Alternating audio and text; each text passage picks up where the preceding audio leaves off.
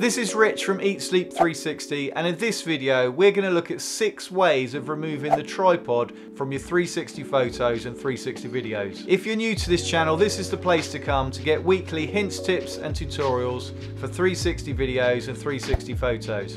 So please hit the subscribe button and click the bell so you're told straight away when I upload another video. So first of all, if you're reframing your video, then you can avoid seeing your tripod. And if you're shooting an inverted planet, then it won't be visible anyway. But if that's not the case and the tripod is there blatantly in the middle of your shot in all its glory, then you will want to remove it to improve your photo or video. Not everyone wants to use software and apps when they're taking their photos and videos. They just want to take their photos, shoot some video and share it with friends, put it up on social media. And if you're one of those people, then these first 2 methods are for you. The first method is a very simple and obvious solution, and that is to use a smaller tripod. And I know what you're thinking, well surely if I'm using a smaller tripod, the tripod's going to still be in the shot. Well, yes and no.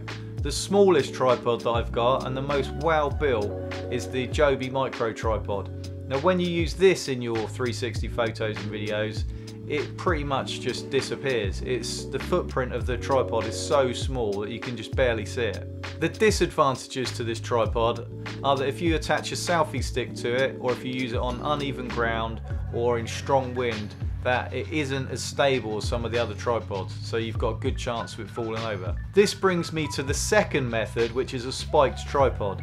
Now the spiked tripod is obviously no good at all on concrete or tarmac, but it is perfect on soft ground, on dirt, sand and grass.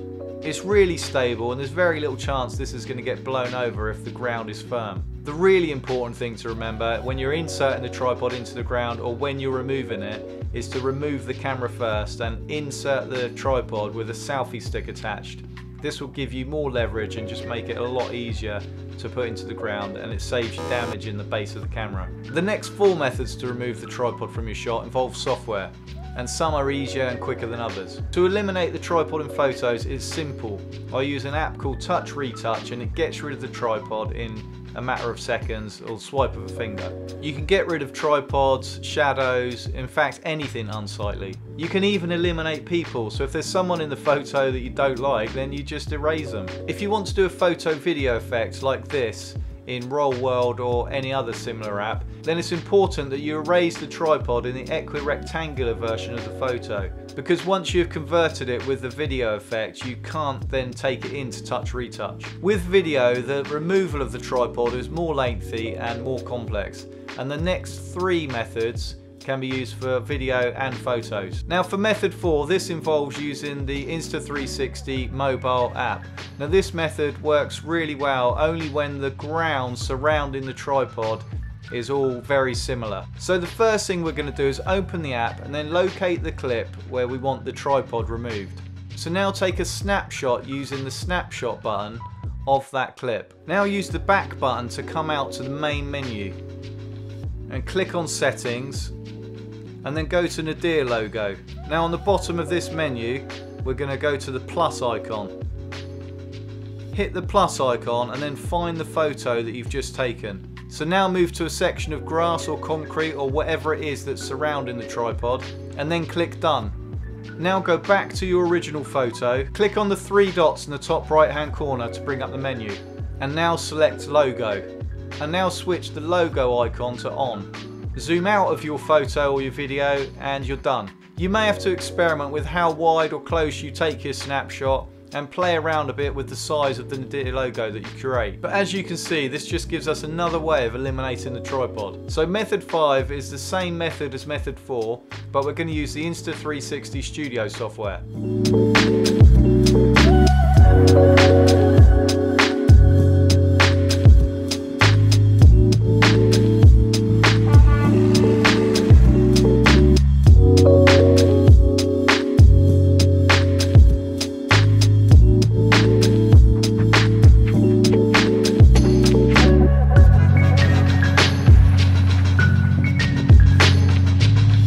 For these 2 methods that we've just talked about with the Nadir logo, you still want to get the tripod as small as possible to make it as effective as possible. In an ideal world, you'd want to export the patch that you've created into something like Photoshop so you could feather the edges so it blends more evenly into the image. So for method 6, I use Premiere to remove the tripod. Now this is probably the most complex tripod removal, but it is the most creative and most fun. So you import your clip into Premiere, but then you import a secondary clip into Premiere, and in this case I imported an inverted planet clip. You then use the mask tool to put the inverted planet inside the tiny planet, which covers up the tripod and the inside of the tiny planet altogether.